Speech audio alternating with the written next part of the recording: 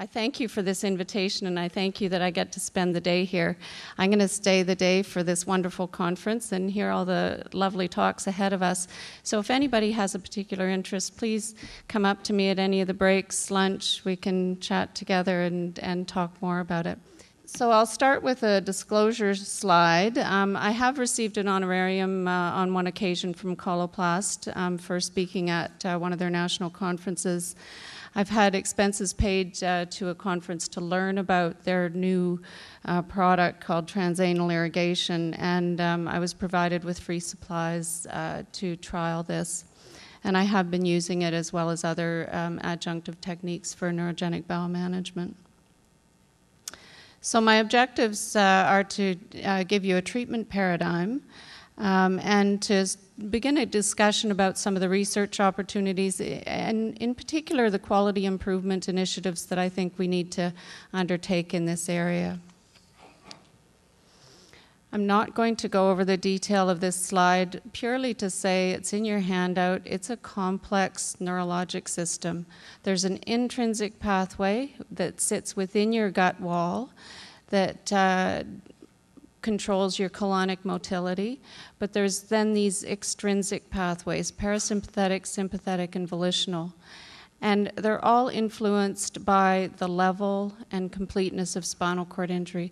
So it's quite complex, and we have to assess and treat each person as an individual when it comes to neurogenic bowel dysfunction. We do talk, though, about two main types of neurogenic bowel dysfunction, upper motor neuron and lower motor neuron. So on this slide, I've got the lower motor neuron or areflexic bowel dysfunction listed first. So this is someone generally with an injury at L1 or below, so that the sacral nerves have been damaged.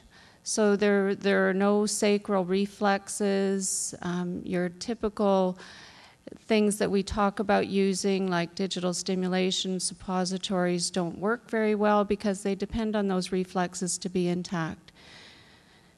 And in the reflex or upper motor neuron type bowel dysfunction, again, T12 or above, so areflexic, generally L1 and below, reflexic T12 and above.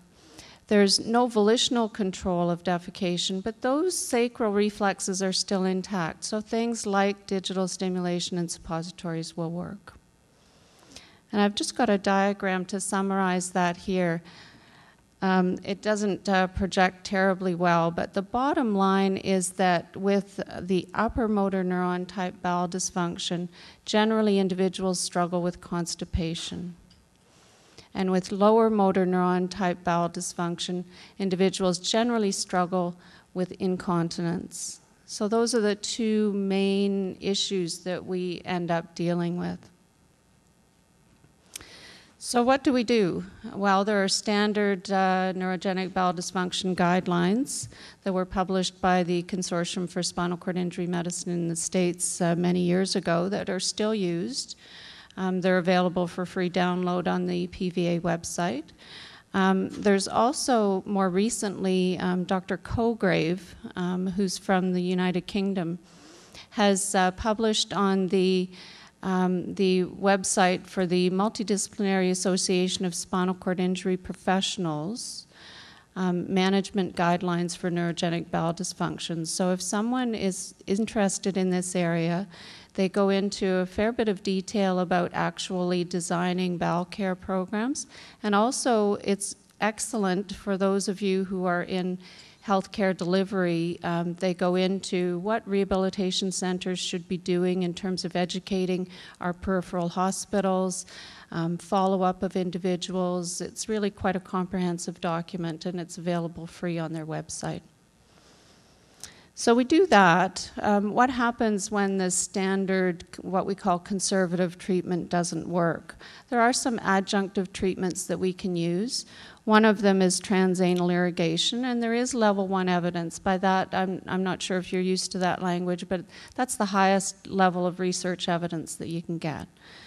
So it reduces the incidence of urinary tract infection and constipation and improves fecal continence. So the transanal irrigation can work for both individuals with upper motor neuron and lower motor neuron bowel dysfunction.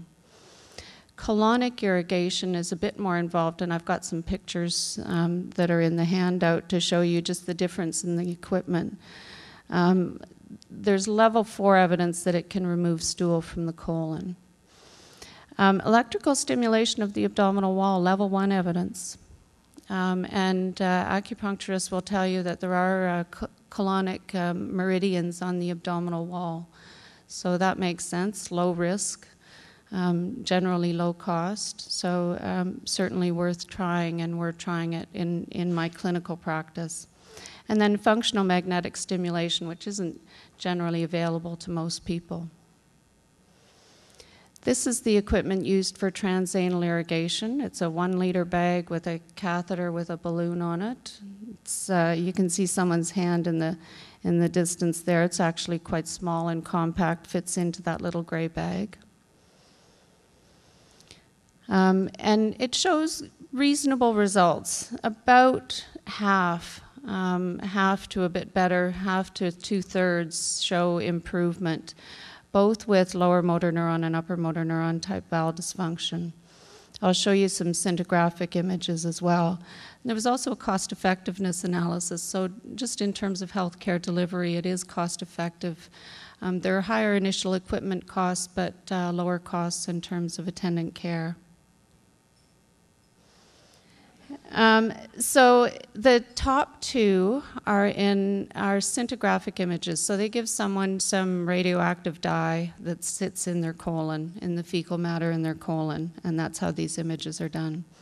So the top 2 are a non-injured person. The bottom 2 are an individual with a spinal cord injury. You can see that on the right-hand side, which is your left colon, which is the part that should empty, and it does fairly normally after someone with a so-called normal defecation. The individual with a spinal cord injury, it actually looks like there's more fecal loading in the left colon to me in that one. And this wasn't just a single study, this was several individuals that they looked at. So this is with the transanal irrigation, which is called the peristeen. So this is their before image on the left and after on the right, showing pretty good emptying of the left colon. What about the colonic irrigation? Well, just in terms of size, it's a bit more daunting. It's not something you can administer yourself. The transanal irrigation is something that if you have good hand function, you can do yourself. And I'll just show you that the colonic irrigation comes with these 2 carts that are, the one on the nurse's left is filled with water, and the one on the right is for the fecal matter and water mix afterwards. So not something that's easily done outside of the clinic setting. There is evidence that it's effective. But again, because it's not widely available, it's difficult to be practical. What about surgical strategies? Dr. Furlan did a meta-analysis and ranked these for us so that we've got a priority list, and the MACE, or the Malone antegrade continence enema. I'll show you diagrams of these, or sacral anterior root stimulation, colostomy or ileostomy. So this is the rank order of surgical interventions if your conservative management and then all those adjunctive techniques don't work. So the top left is just a diagram, a schematic of the transanal irrigation. On the top right is the MACE. So they basically, a surgeon takes the appendix or a piece of the colon and brings a catheterizable stoma out to the abdominal wall. So the person then catheterizes that like you would your bladder, but you catheterize it and introduce enema fluid. So you clear out your colon from the proximal to distal. Problems with strictures of the site. It's used a lot in children, but not very well in adults because of the long-term problems needing reoperation and others. And plus the other issue with it is that not many surgeons are experienced in it. The bottom left is the root stimulation, and then colostomy or ileostomy. So what do we use to assess bowel function? I advocate the bowel function basic and extended data sets. There are a number of different measures. If you work in a GI clinic, they use a constipation score and a St. Mark's score. You can construct all of these out of the extended neurogenic bowel dysfunction set that's internationally available, the international data set for spinal cord injury. There are also some tests that we can do, total colonic and gastrointestinal transit time, or right colon, left colon transit times. And we can actually do anal rectal manometry. Much like urodynamics for the bladder, you can look at the function of those pelvic segments. How useful are they? We tend to use these for research purposes. For clinical purposes, I do advocate the data set because it's helpful to follow patients, at least the basic part of it. But these are more helpful for more involved cases. We don't get these on an average individual coming with neurogenic bowel dysfunction. How they're doing clinically is much more important. So, as I mentioned before, we optimize our conservative neurogenic bowel care and make sure that there's some education to go along with that because that's proven to help. And then we look at some of our non-surgical adjunctive measures, transanal irrigation being the one that's probably the most practical and easily implemented. You do have equipment costs. I tell my patients it's depending how many supplies you use, it's about $3,000 a year, can be up to $4,000. But it does work, and there are reduced attendant care costs and other costs with it. And then surgical measures generally as a last resort. I put this, Dr. Cograve, this is modified from her version. This is a treatment paradigm where the conservative bowel management is the underpinnings, and then we proceed through the treatment paradigm as we go.